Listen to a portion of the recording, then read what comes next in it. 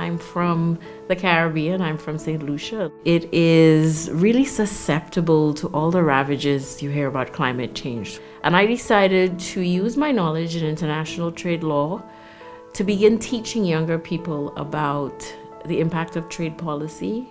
I run a master's in trade policy course, and in particular, we focus on the impact of trade policy in the Caribbean region, so increasingly things like sustainability challenges.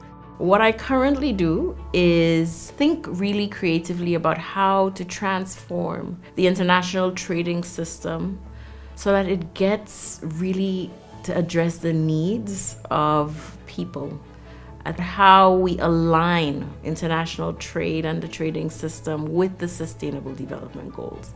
Now I'm part of a movement, I would call it, in collaboration with the Yale Institute for the Environment and Tufts University. We are collaborating as part of a project called Reforming the Global Trading System for a Sustainable Future.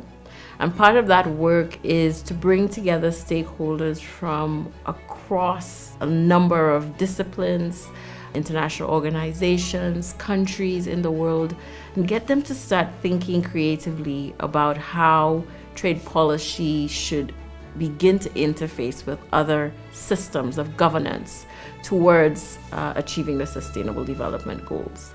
The question that we're asking ourselves as part of this work is, how do we actually align the rules so that we move companies and countries out of these unsustainable agricultural practices that are distortive and trade impactful, and think about how to pattern behaviors using subsidies and industrial policy to gear these industries towards much more sort of sustainable practices. If the rules can be canvassed or aligned to make countries more disposed towards fighting climate change through proactive trade policy and sustainable practices, then climate and biodiversity loss become sort of twin targets that work strategically and synergistically.